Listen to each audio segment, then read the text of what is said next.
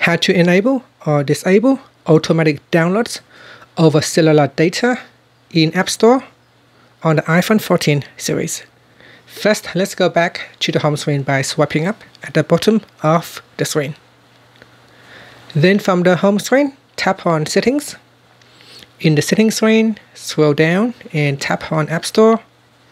In here, we go down to the Cellular Data section and tap on Automatic Downloads. Tap on the toggle button so that it is turned on or switch off. Now, this feature here will depend on how much data you have on your cellular data plan.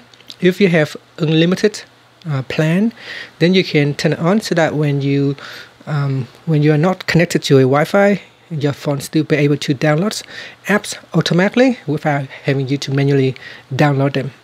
But if you have a small amount of data with a small quota, then it is best to have this option switch off. Finally, you can swipe up to return back to the home screen. Thank you for watching this video. Please subscribe to my channel for more videos.